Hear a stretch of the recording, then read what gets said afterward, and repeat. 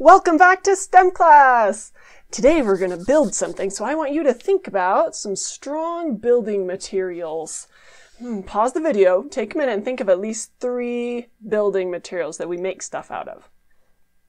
Okay, maybe you thought of things like bricks, or wood, or stone, or concrete, or maybe metal or plastic. Those are all pretty strong. Paper was probably not on your list. It's useful, but it's kind of floppy, and if it gets wet, say goodbye to your paper. But it can be stronger than you might think. Today we'll explore how we can make paper stronger. I want to make a platform or a bridge for this Rubik's Cube out of paper. Now, if we try this with just a piece of paper, it doesn't work. The paper is not stiff enough to hold up the Rubik's Cube. We could try a lot of pieces of paper. Let's see if that will work. Oh, almost, but not quite. How can we make the paper stiff enough to hold up the Rubik's Cube? Maybe we could fold the paper. I'm going to fold this in half one time. Notice it's half as big, but now there's 2 layers here. So can these 2 layers hold up the cube? No. What if I fold it again? How many layers do you think we have now? We used to have 2, and now we have 1, 2, 3, 4 layers. Can that hold it? No. What if we fold it in half again? How many layers do you think we'll have? We had 1 layer, then we folded it in half and got 2 layers. We folded it in half again and got 4 layers. And now we have 1, 2, 3, 4, 5, 6, 7, 8 layers. So it doubled every time. Every time we folded it, the number of layers doubled.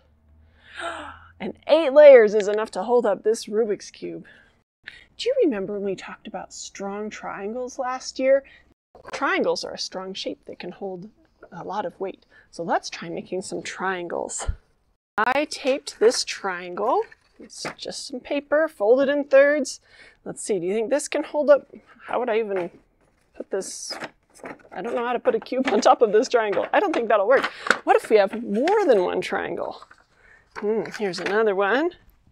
And here's another one. Now can we put this on? It might stay if I hold it. That's not good enough. Maybe we need a lot of triangles. So I'm going to fold this paper in a way that's called an accordion fold.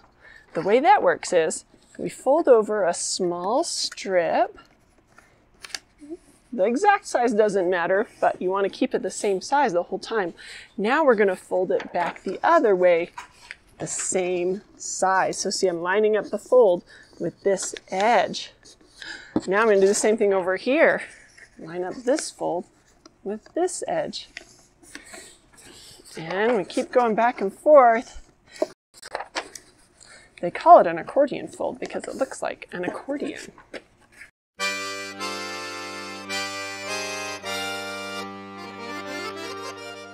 So now, what do you notice when you look at this on the edge? Lots of triangles. Let's see if this will do a better job of holding up our Rubik's Cube. It's just 1 piece of paper, but it's holding up the cube just because of the way we folded it.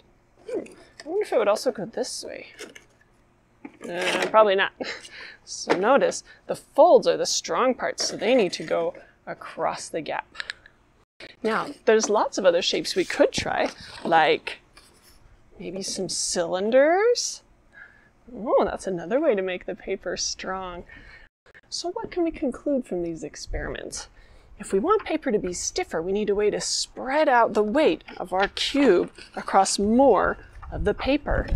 This way here, we spread the weight out. If we do it just 1 piece of paper, it does not spread the weight out. All the weight goes in here, and it's so slidey it just falls across. So folds make it more stiff so it can stay up. Your STEM challenge for today is to build a bridge out of paper that can hold as many pennies as you can. You can use up to 5 pieces of paper. If you want to use a little bit of tape just to hold your paper together, that's fine, but we're not going to make our bridge out of tape.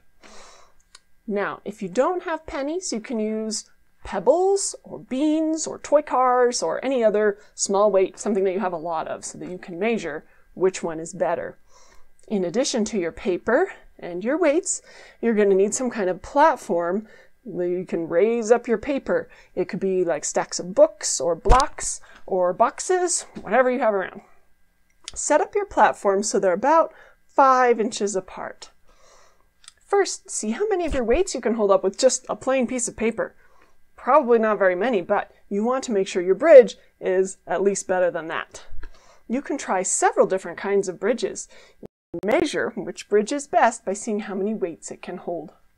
I want you to take a picture of your strongest one and post it in Seesaw or Google Classroom, along with how many weights it could hold.